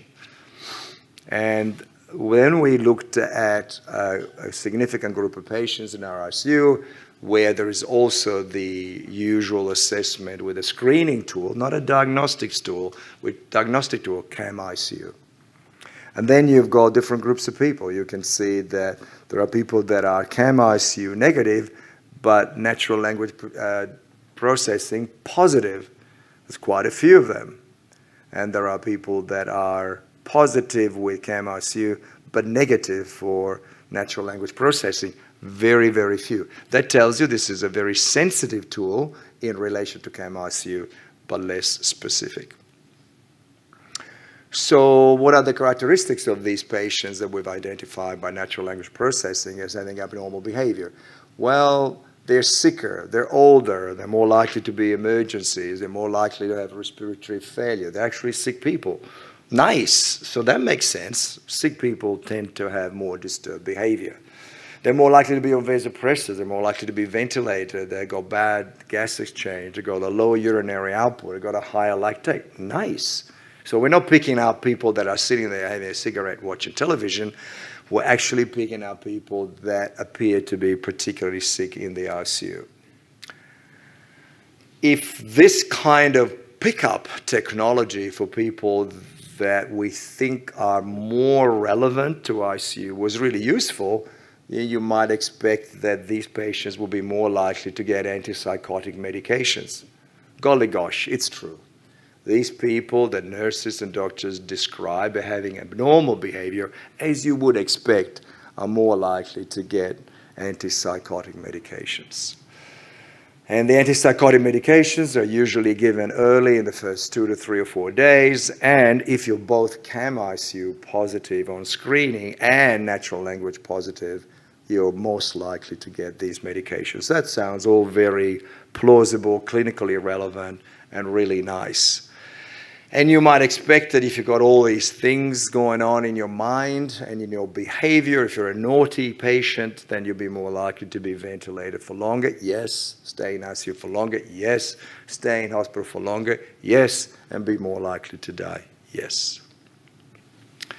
And you adjust all of this for all the baseline characteristics that predict outcome, and being natural language processing positive for behavioral disturbance is yet another marker of illness severity and poor outcome.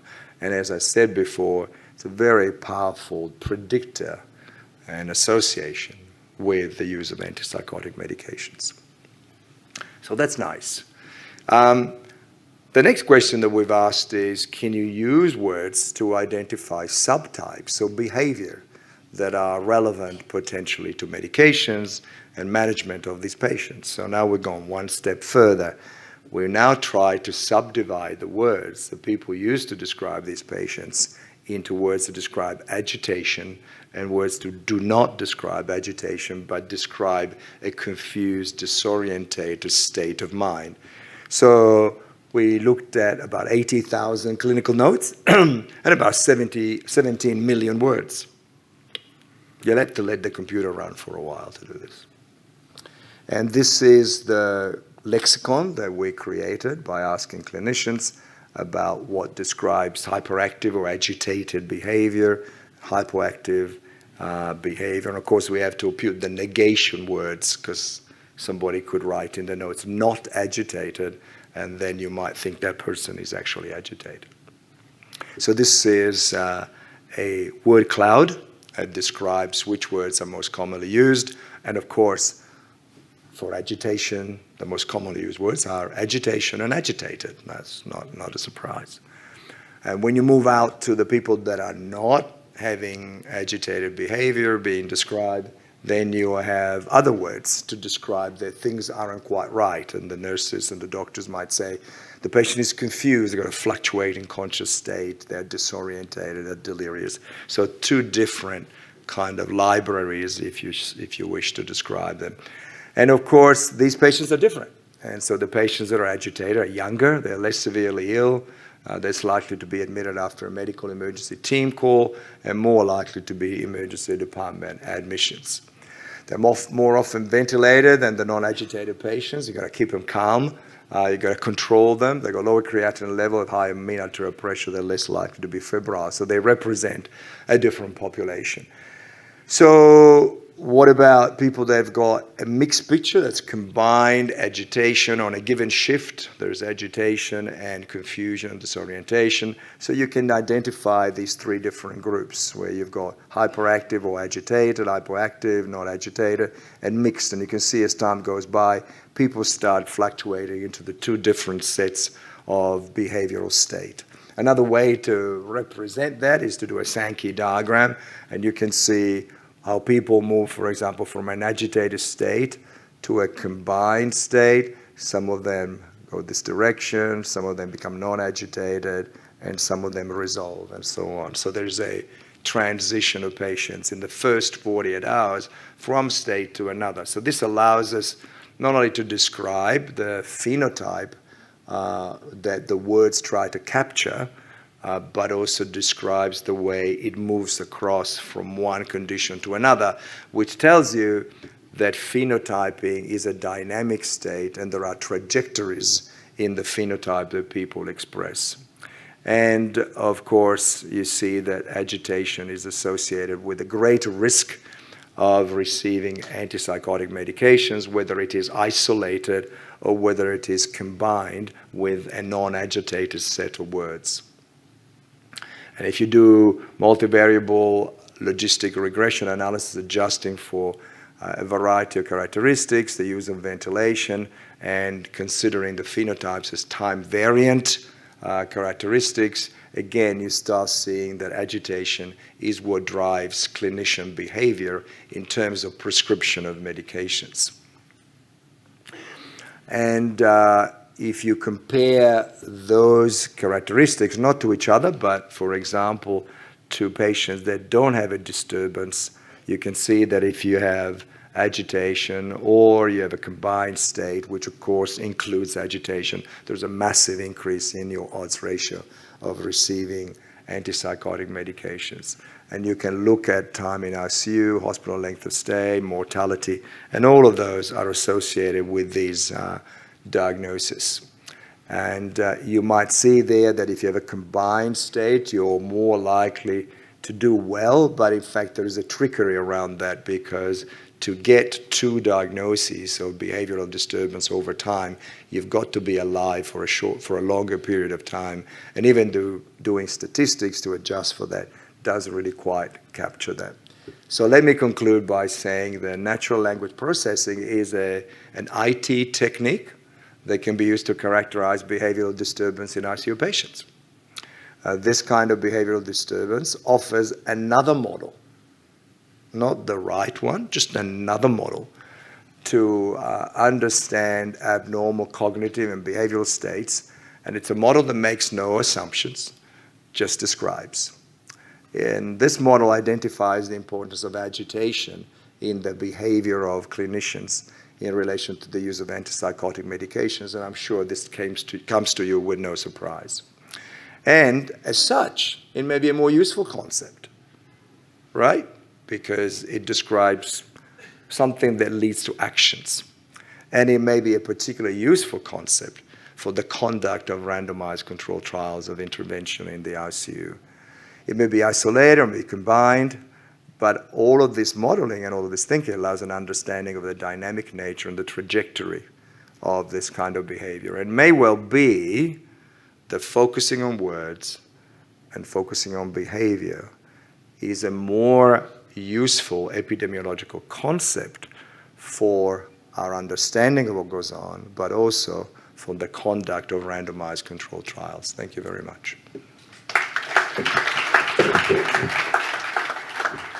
Thank you so much for part one, Dr. Bellomo.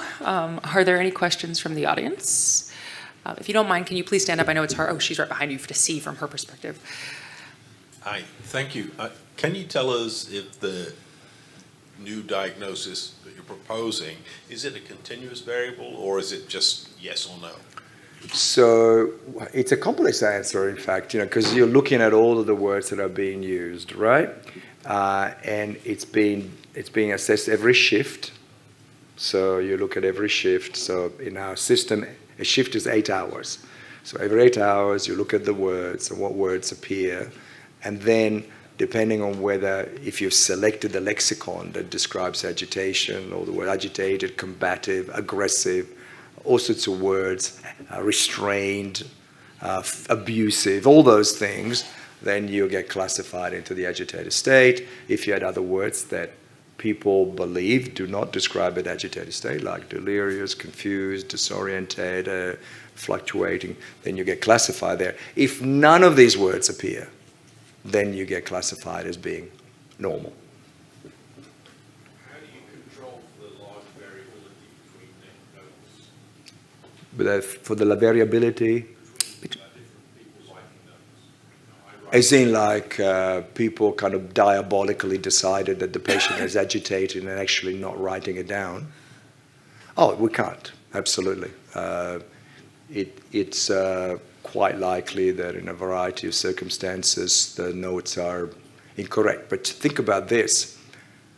The alternative technology that we use to deal with the diagnosis of this thing, this nebulous, hazy, cognitive disorientation, psychiatric symptom or syndrome, is to do diagnostic screening once a shift or once a day or twice a day with CAM-ICU. Contrast that with a nurse at the bedside for 8 hours and giving a summary of her interaction with the patient. Which one do you think is closest to what's really going on at the coalface? The minor brrr at the coalface, or somebody in an office checking, hey, is the coalface hard to drill? It's okay. Which one? Think about it. Thanks, Rinaldo. I'd like to challenge the hypoactive phenotype in your processing tool, and I think we should call it subtypes. I think the phenotypes are the ones, the hypoxic, and sure. So these are delirium Sounds subtypes. enough, I think I looked at the words that you used to describe it, but there weren't many words that really describe hypoactive delirium, and it's of course very difficult to recognize and diagnose. But things like lethargic or stupor or difficult to rouse, those sorts of things. So I think your tool probably, like every tool, like CAM-ICU, will under-recognize and under-diagnose hypoactive delirium. I don't know whether that matters, but that's probably... Absolutely. And I think you're 100% right. But now let me come back to you with another thing. Who cares? Right? So if a patient is disorientated, what have I got to offer them that will reorientate them? If there is a medication or an intervention that can be demonstrated, as far as I know, I've never seen one, to take somebody that's got neurocognitive dysfunction acutely in the setting of critical illness and reorientate them by being given or shown to them or whatever it is, I want to be on it.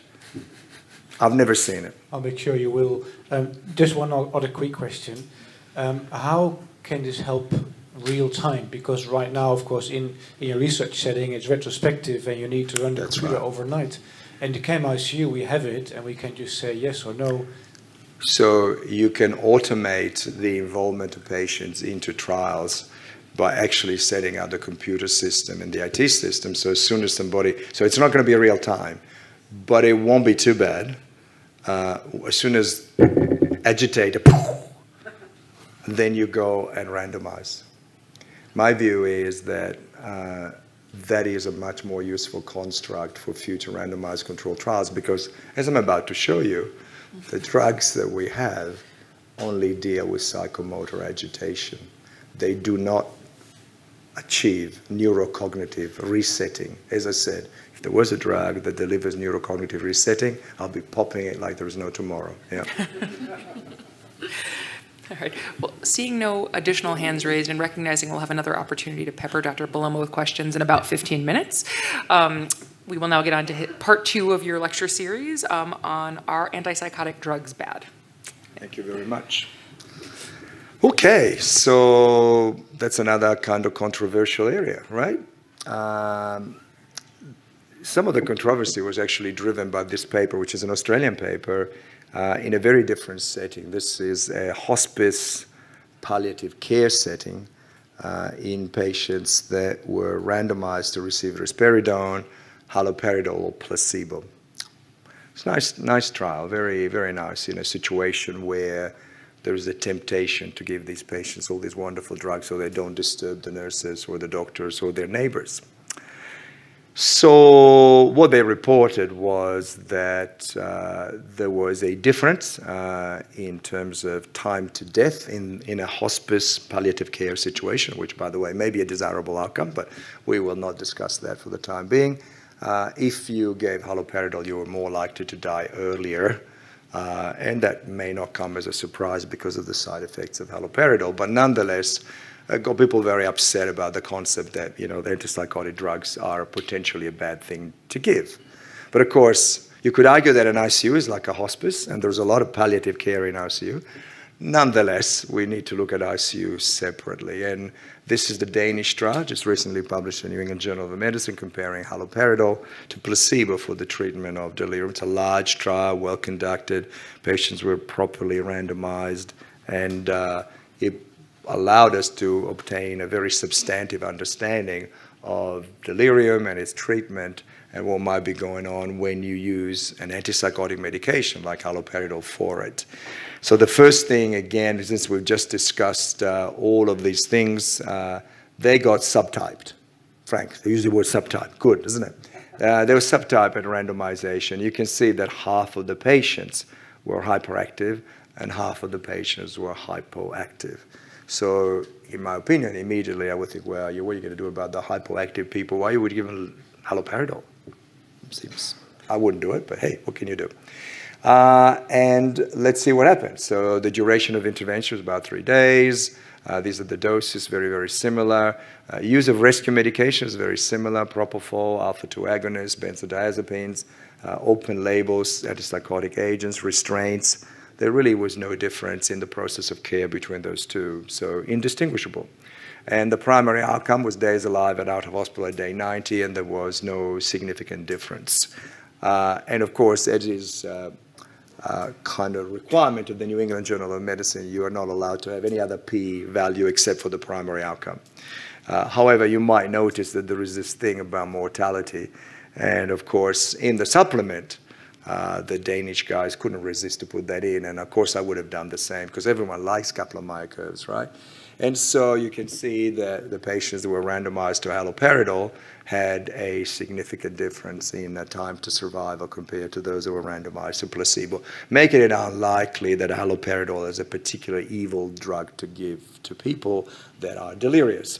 And this is a forest plot of this study, and you can see that there is no difference in any of the subgroups, but you can also see that everything is shifted in the direction of haloperidol being better, which is not a proof of anything, but it's reassuring. So have people given haloperidol in the past? Well, Wes has gone to another meeting or another presentation, but he did this quite a long time. It's now 10 years ago. This is a smaller study. Of course, those days, large studies were not possible as they are now. Again, patients randomized to either haloperidol or placebo. There's only 70 patients on each side. And you can see that for a variety of outcomes related to delirium, there really was no difference between placebo and haloperidol, confirming the findings of the Danish study. And when you're looking at proportion alive and delirium-free, again, there's no difference, confirming the previous studies. Were there more side effects? It doesn't look like it. There was very similar profile to placebo. But again, there is a little caveat to this, deep in the study results, and that is when you look at patients that were agitated, the proportion that had a degree of persistent agitation was significantly less with haloperidol, suggesting that, as you would know as a clinician, that if you're agitated, haloperidol is a treatment that will decrease psychomotor agitation, whilst placebo is unlikely to be as successful. What about comparing haloperidol with zisprazidone? Again, that's Wes' group at Vanderbilt, and this is a randomized controlled trial, and this is quite substantial, and so 3 different arms, and you can see placebo, haloperidol, zisprazidone, and you can see the characteristics of the patients, and you can see the subtypes, and I'll put an arrow there because 90% of these patients were hypoactive. Well, there you have it then. As I argued before, I don't think you're going to get anything out of this. And of course, you didn't get anything out of this. There was no difference between placebo and the other 2 drugs in terms of days alive without delirium, days with delirium, and days with coma. And there's no difference in the probability of survival. What about other drugs like quetiapine? This is all that we have that's randomized and placebo-controlled. It's very small. It's by John Devlin, and it's only 36 patients. And this was 50 milligrams titrated up versus placebo titrated up. The patients were reasonably well balanced, as you can have them in such a small study. And when you look at the proportion of patients with delirium diagnosed by the usual screening tools, and of course, you've just heard me say all the things that I've just said about what delirium is or isn't, but nonetheless, if you take that at face value, there was a statistical difference in favor of giving quetiapine.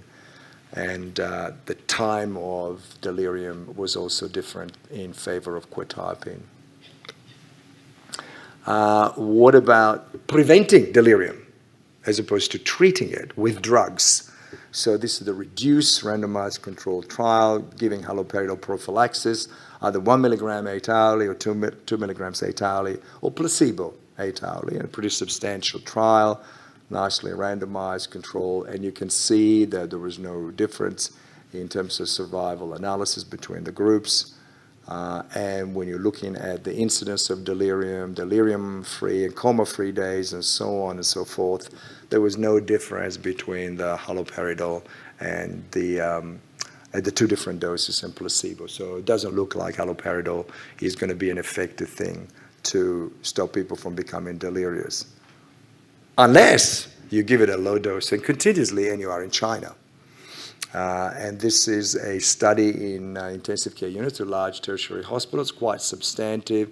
The elderly patients are admitted to the intensive care unit, but this time they're getting a sort of bolus injection, and then they got a continuous administration for the next 12 hours to prevent delirium. And if you look at that, depending on the kind of surgery, it's intra-abdominal or other surgery, all surgery, there is a pattern there of the incidence of delirium being decreased. The daily prevalence of delirium being decreased, again, all assessed with the usual screening tools, with all of their limitations in my mind, but nonetheless, this was placebo-controlled, randomized, so whatever the tools may or may not be accurate for, they are not going to be biased, and there's going to be internally consistent, internal validity. So it looks like, in this setting, giving a low-dose infusion of haloperidol for 12 hours may be effective in preventing delirium. So what do clinicians do in light of all of this ocean of information, which I've just shown you doesn't really show anything particularly dramatically good? Well, they give them like there's no tomorrow. So in fact, hospitals, and this is Vanderbilt again, are drug dealers, and they're antipsychotic drug dealers. And that's either they're all crazy or it's all quite reasonable and the evidence hasn't really caught up with the reality of it. And you can see the number of patients receiving antipsychotic medications when they're used and all the characteristics of treatment in these patients. And we're talking about thousands of patients being exposed to haloperidol, olanzapine, haloperidol, quetiapine. It's a super drugs, which reflects very much what goes on in my ICU. And that's not taking into account the nurses and the doctors. So what about patients that come to the emergency department, the people that the emergency department doctors call mad, bad, and sad? We use these drugs there as well. This is a randomized controlled trial, and this time we're using either droperidol or olanzapine to settle them. Most of them are on amphetamines or cocaine, and they come into the ED in a state of psychomotor agitation. And these drugs are reasonably effective. You can give intravenous olanzapine. There is an IV preparation. You can give it intramuscularly. You can give them droperidol, and it's more effective in getting the patient settled and calmed down and less psychomotor agitated than the control group with placebo. And the additional use of other parenteral medications, midazolam and so on, is decreased. The number of adverse events is not increased, and it's an effective way of maximizing your ability to calm them down. So let me conclude by saying that antipsychotic medications are clearly widely prescribed in critically ill patients at risk of or with delirium, especially in the presence of agitation. The use appears reasonably safe. Haloperidol has been studied in several trials with complex findings, but no evidence of harm. Giving antipsychotic medication to patients with delirium without agitation seems unlikely to be particularly helpful, but nonetheless, it might happen. Giving drugs, especially like haloperidol, to agitated delirium may be rational and useful and potentially effective and reasonably safe. There is a bit of stuff about quetiapine and olanzapine. However, it's likely they've got similar effects. And the data available suggests that giving antipsychotic medication to agitate delirium is rational, safe, and probably to a degree effective. Thank you.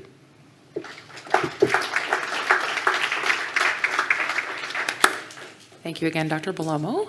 Any questions from the audience? Okay, while people are thinking of their questions, I will ask you mine. So I get the sense from your conclusions and from some of your previous statements that this might be a nice setup for sort of personalized or stratified studies that might look at hypoactive at an easy setting, hypoactive versus hyperactive. But as I think about that, I wonder from your last talk about the idea that there are these combined picture patients, understandably that they may not be exactly hypoactive, but agitated or not at different periods. And so does that create challenges then for us thinking about subgrouping patients and sort of trial enrichment, and how might we go about rectifying those two things so that we study the right patient population and the right drug together?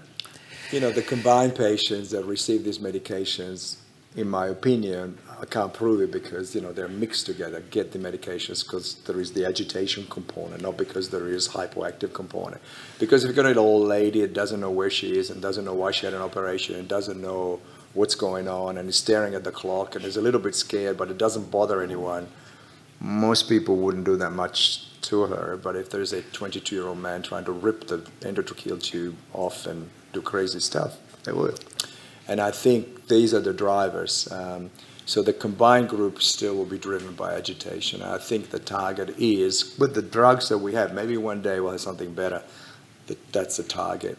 That's the population you want to have if you want to have a rational randomized controlled trial of antipsychotic medications, whatever they might be. So you have to select a patient. Because even with the Danish study, half of the patients were hypoactive, and I don't think you can really make a difference in that population. So you have this, you're mixing two groups of people and makes your ability to detect an effect much less.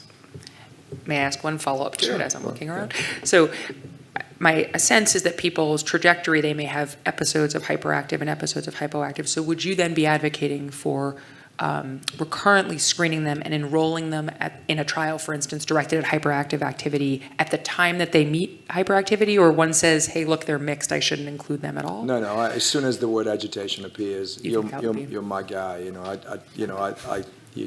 I don't want you to be agitated. It's dangerous. Dangerous to the patient, it's dangerous to the staff, and it can be treated reasonably effectively, and as I've just shown you, probably safely. And so you'd have to ask yourself, why wouldn't you do it?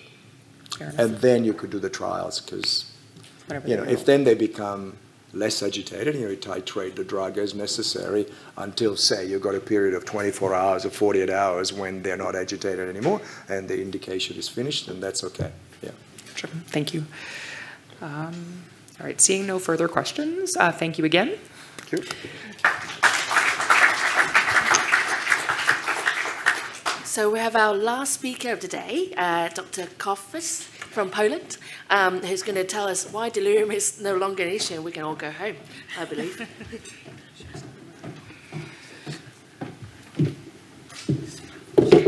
Good afternoon, everyone. Such an audience so late on the afternoon. On Friday, very impressive. We hope that delirium might be a lesser issue in the future, not that it will disappear. I have no conflict of interest regarding this particular talk. The talk is based around a perspective that we have been invited to write for critical care, titled and a little bit challenging, that the future of intensive care would be without delirium. So we would like to deliver the message that when we follow the publications and if we follow the guidelines by overcoming sedation challenges, that maybe less and less patients will be delirious by iatrogenic causes.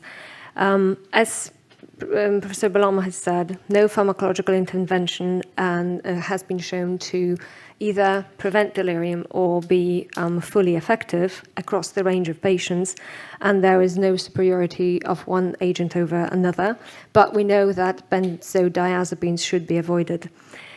And also that there is a large heterogeneity between the groups, with the information that the older populations, older than 65 years of age, will be different than the younger populations, including the side effects.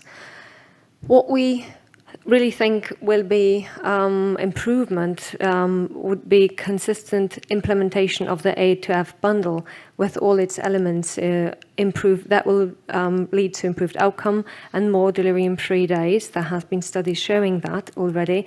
But the literature is that the use of structured bundle care is not consistent across different settings across the world. So we are really much behind there.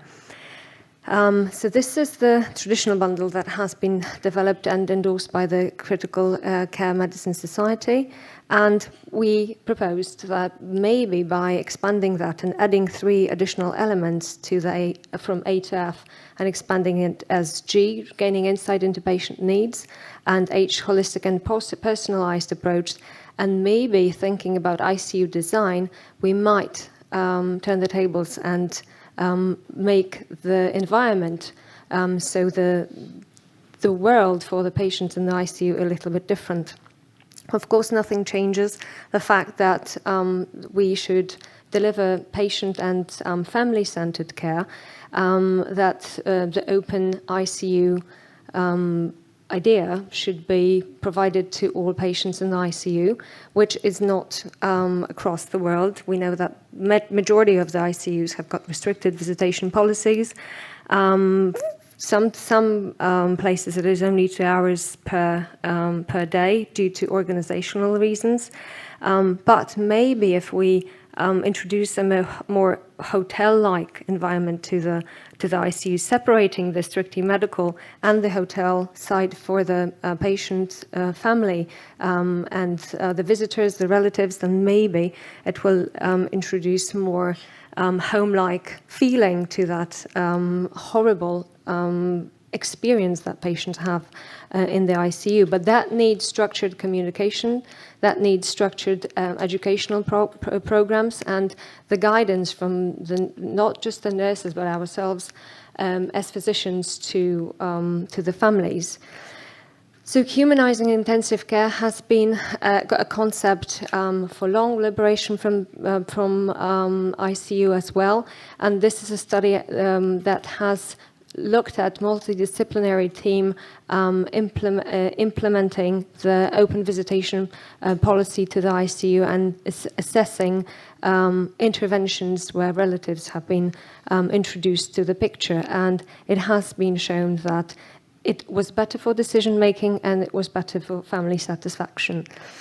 So what the nurse-led interventions rely on sort of storytelling and diaries, IC diaries, and nurse-driven emotional support, because, as has already been said, the nurses are those at the bedside constantly, so they have the highest knowledge of the patient needs at the current moment, but also they provide the support to the patient, the psychological support ongoing, and the family as well. So gaining insight, the G element that we propose to add is just to acknowledge the preferences, habits at home, and pre-morbid lifestyle, to introduce it to the space in which the bedside at which the patient is residing. That might be visual stimulus, that might be used therapeutic music of choice, and other devices. The age follows that, holistic and personalized care, still based on patient preference. And with the sedation trials for the future, it will be, one element will be how to stratify the group and how to define populations that will be studied, but also to add some elements of non-pharmacological interventions to sedation, like virtual reality, music therapy, or distraction. Now, moving on, the I is the ICU design. So that would be not only an architectural challenge, but also an environmental shift in thinking about the ICU organization, introducing recognizable things for home, but not making the environment too overwhelming. And this is one of the co-authors of this paper was Irene van den Zaal from the Netherlands, and they have this was one of the first studies that has shown that the intervention aimed at optimizing the ICU environment can actually cause an effect of delirium, and the incidence of delirium in that study was similar across the patients, but after adjusting for confounders, the number of days with delirium decreased, and that was just by redesigning, opening the space from dark, small, open spaces to individual rooms. And his editorial has been the base for our discussion within that perspective. How would intensive care medicine look like in 2050? The three authors of this paper initiated it, saying that in 2050 they probably won't be around. But what they would like to see is a hospital, definitely smaller than in the past, with lots of ICU beds, but very few other beds, interestingly, that we will deliver the majority of the care. And it looks like a 5-star hotel rather than a hospital, with nice shops and restaurants in the lobby, makes you forget you're in a hospital. So that element of home-like environment, or not very horrid environment, is important.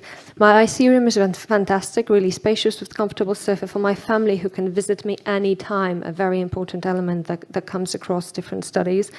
On the wall, there's an enormous screen which replaces all the small, noisy monitors I remember seeing in the photos of my dad of his way back 40 years ago. So something that is quiet, non-disturbing is important. So we have, in that paper, we asked an architect and a graphic designer to help us design that ICU of the future that could possibly help us rethink or redirect our thinking. And if that's possible, we would like to separate or show the future designers that the hotel part could be separated from the medical corridor, and that the beds could be easily orientated towards the window with the new design, that there should be support for sensors at the bedside and contact with the nature, if possible, with a flow of fresh air and something visually attractive out of the window. And obviously, many people would say it's not possible to do that immediately in every ICU. Obviously, that's the case, but we're talking about future designs. The idea of neuroaesthetics that we have also looked at was to use art therapy to improve mental health conditions and introduce that to the space. There has been studies during COVID-19 that has shown that visual aesthetics can influence neuronal activity, just associated with the reward system and stimulating the visual areas of the brain. So something that we haven't really thought about, maybe, because the ICU environment was so hostile, it had to be sterile, very easily cleanable. Now, this all can be introduced with some attractive ideas. Natural light in the ICU with beds oriented towards the window. This is a simple intervention from our ICU, from my ICU where I work. Just by moving the window 90 degrees changes a lot of the view for the patient, and it is an easy intervention. Now the room itself, the high-tech equipment should be separated from the direct patient bedside. Acoustical isolation should be allowed to allow for noise control. Early mobility could be facilitated with equipment built into the bed and a panel ceiling that could work as a e-window if that's necessary to make the changes throughout the circadian rhythm and adjust day and night accordingly. And also contact with the nature is a concept that might be introduced.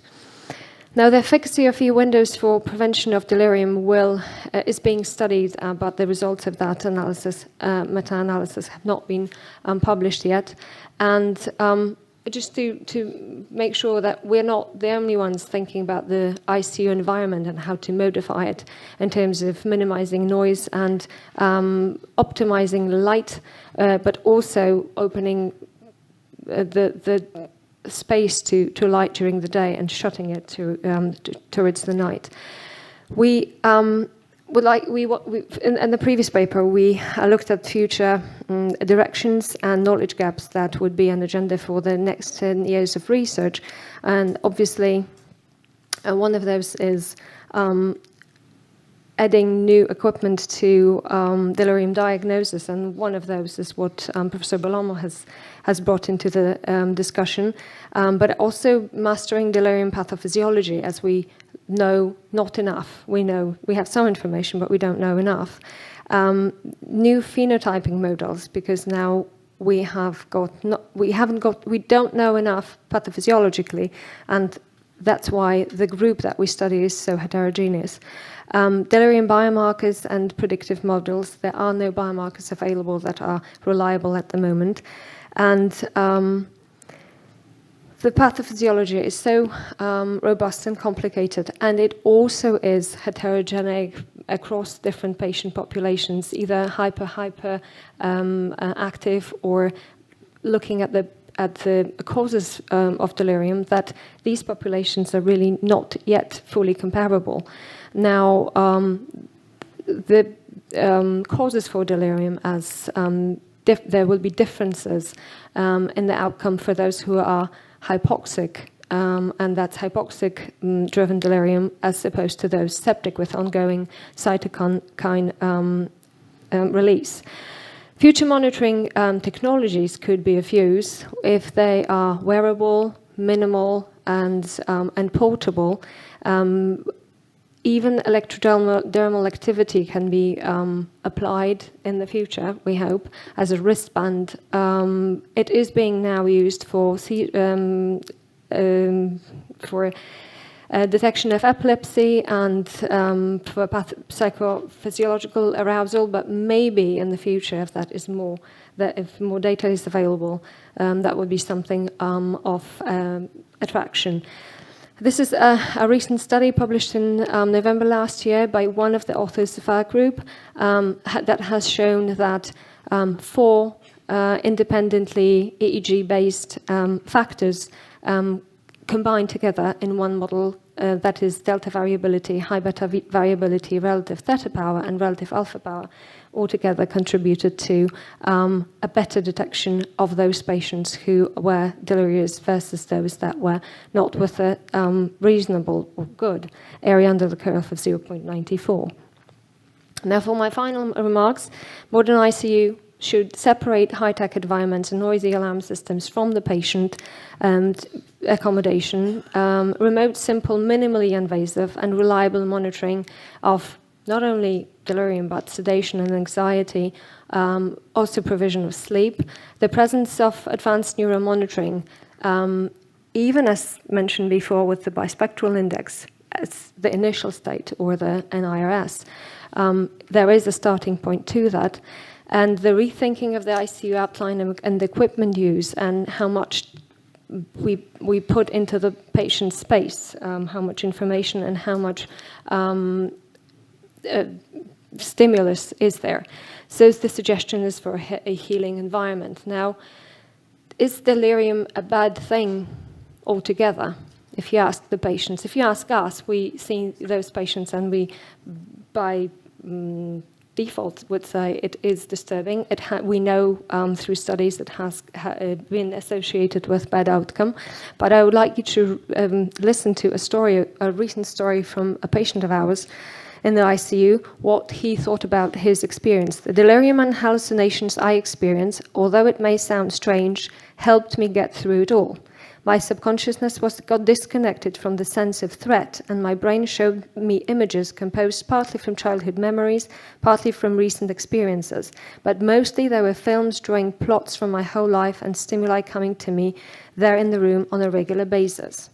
I did not feel fear, and I was not aware of what was happening to me. And although it may sound cruel, mainly for the sake of my loved ones, if I had died then in this delirium, it would have been a good death. I was really surprised to read that, but the patient gave me permission to share that thought, that he would have died peacefully if it was in that delirium.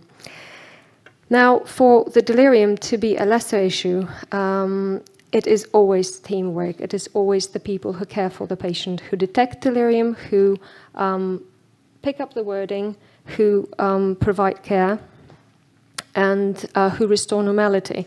So it's not just the ICU design, but the humane approach, and identifying the non-ICU problems or interactions, and even the financial burden that the patient and the family will be dealing with. Simple measures of dressing the patient and letting them get showered. So is it possible to have a delirium-free ICU? If we move on with the technology to have reliable, innovative assessment tools, maybe. For sure with good sedation practices, and whether novel ICU design and connectivity is the way to go. That are studies that have shown that already, but maybe the new design ICUs will be more and more useful to provide data. Facilitating non-pharmacological sedation and comfort, and also balanced pharmacological interventions. And with that, I thank you.